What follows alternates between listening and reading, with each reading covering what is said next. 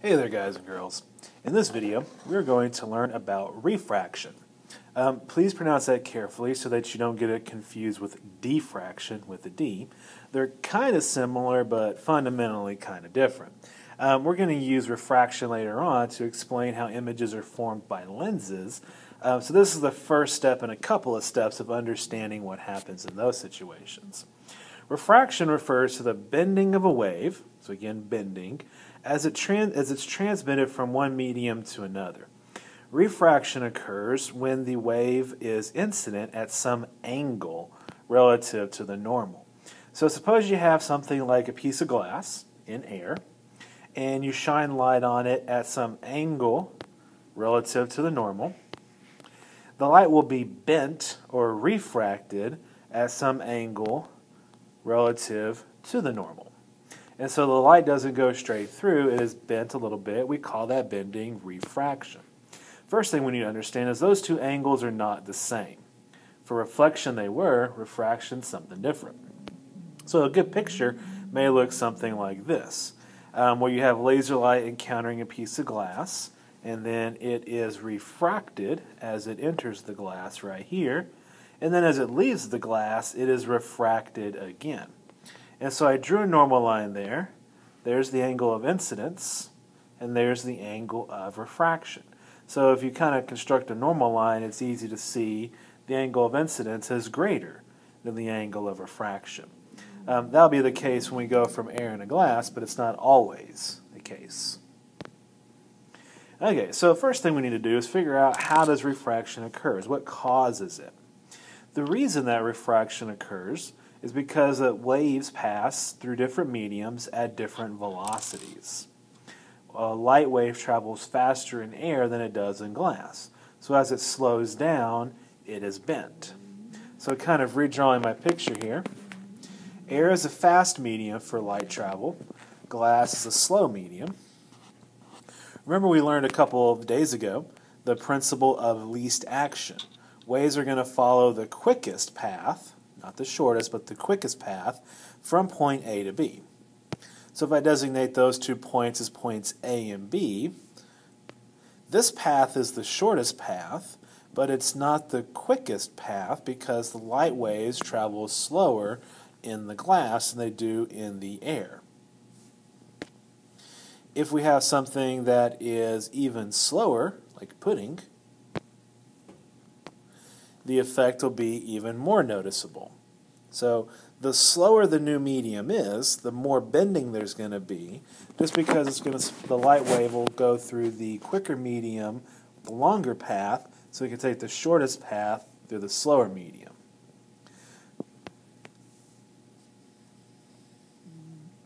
So the slower the second medium is, the shorter the path will be in the second medium, which means the smaller the angle relative to the normal will be.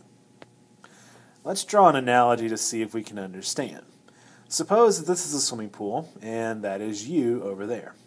And then for some reason, somebody runs by you, takes your lunch, and throws it in the swimming pool. For some reason, I imagine you just sitting there eating an entire pizza while you're at the swimming pool.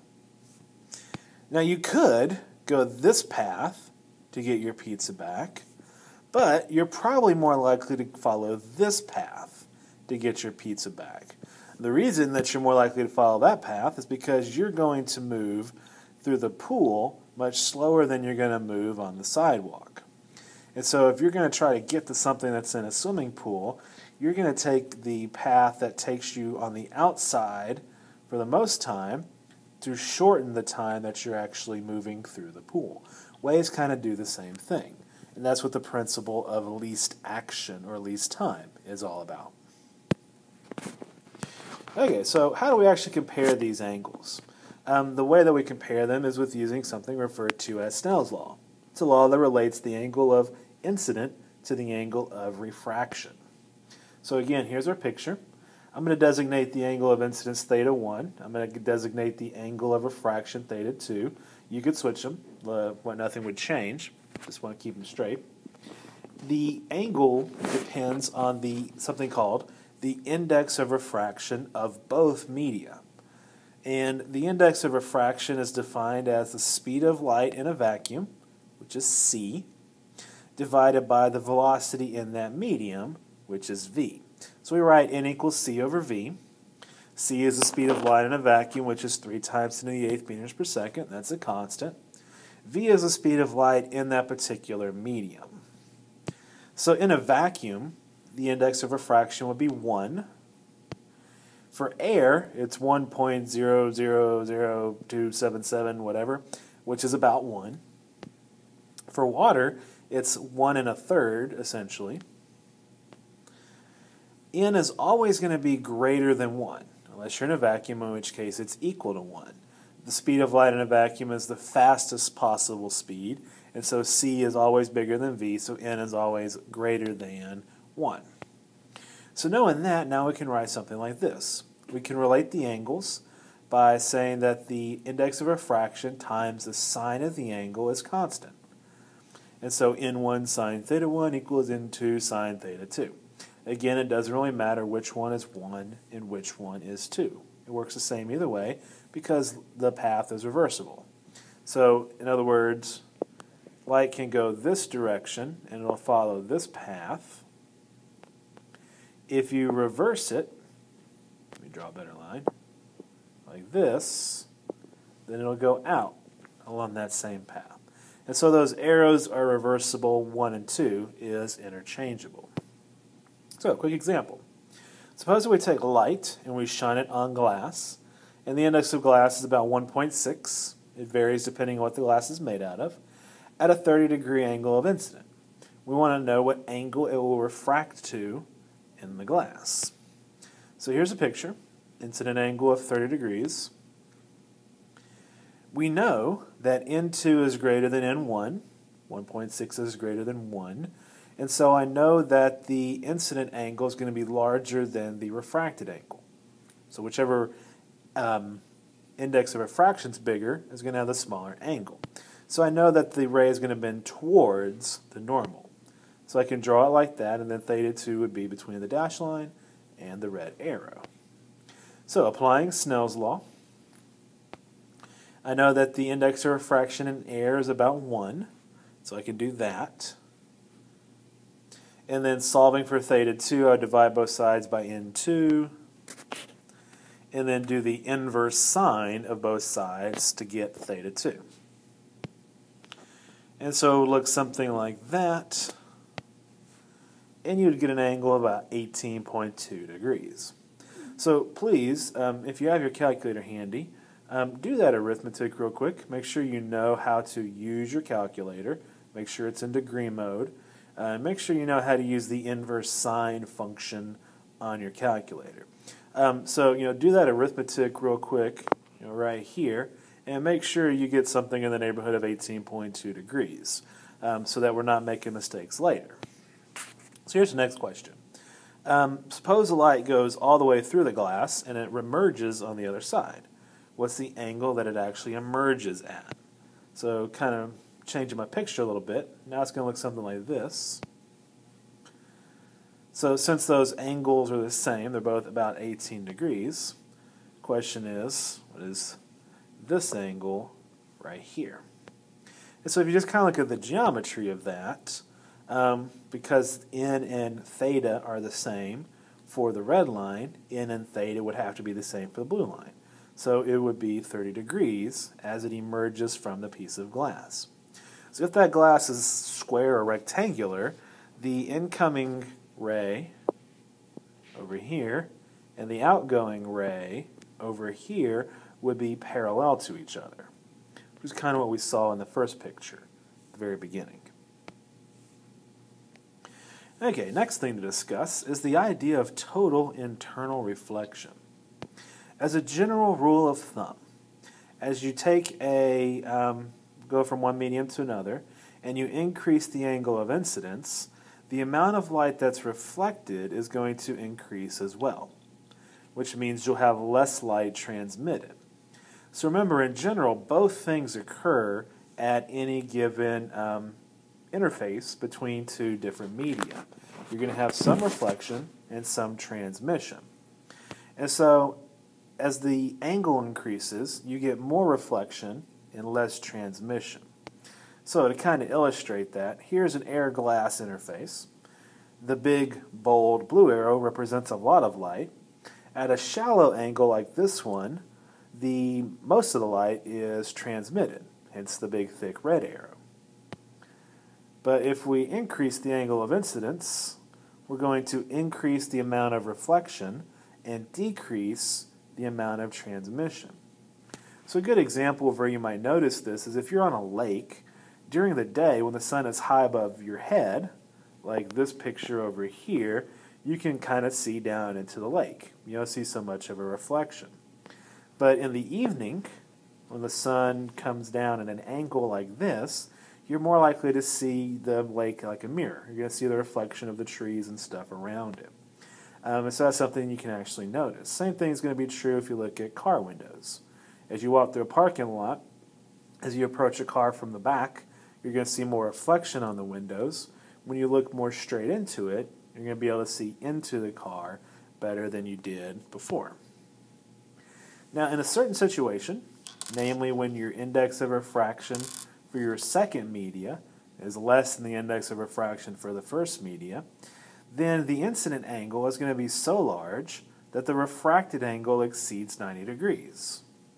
Now, it's not possible for your angle over here to exceed 90 degrees, and so what's going to happen is you're not going to get any transmission at that point. It'll all be reflected. When that occurs, we say that you have total reflection or total internal reflection. It's called internal reflection because typically this happens inside something like a piece of glass or something like that. So let's explore that a little bit more. So here's another glass-air interface, but this time the wave of light is starting inside the glass and it's going into the air. So kind of the opposite of our last picture. And so let's say that our incident angle is 60 degrees. So if we apply Snell's law, our N2 would be 1, because air is index refraction of 1.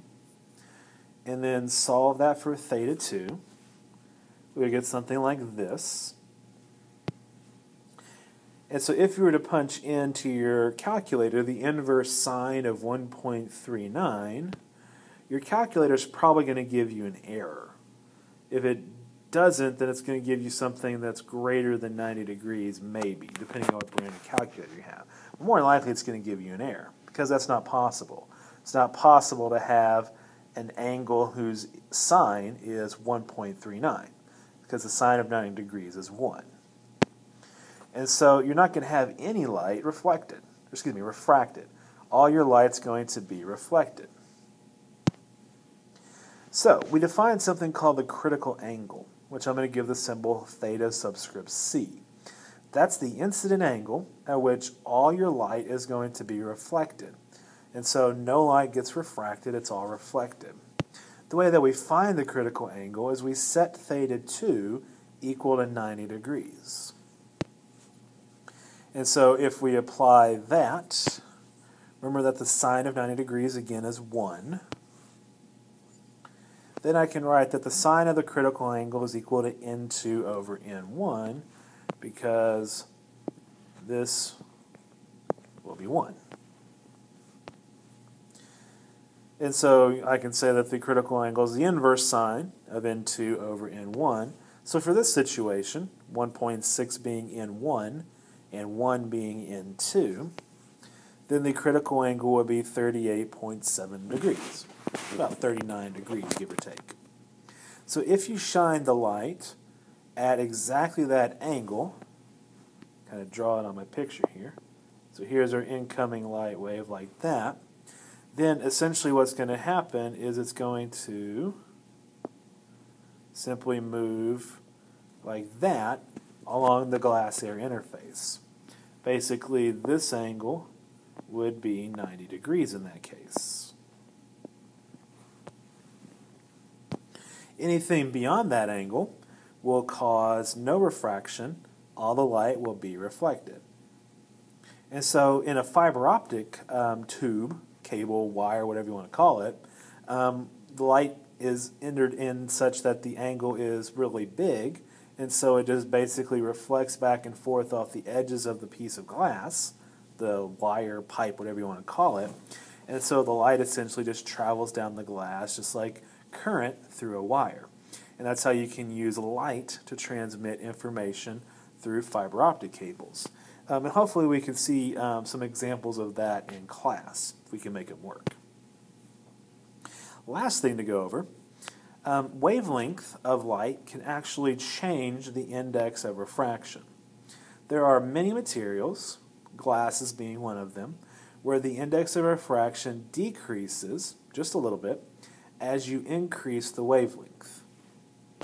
And so kind of an example of a table would look something like that. Over in this area with the small wavelengths, we see high indexes of refraction. And then when the wavelength gets bigger, the index of refraction goes down.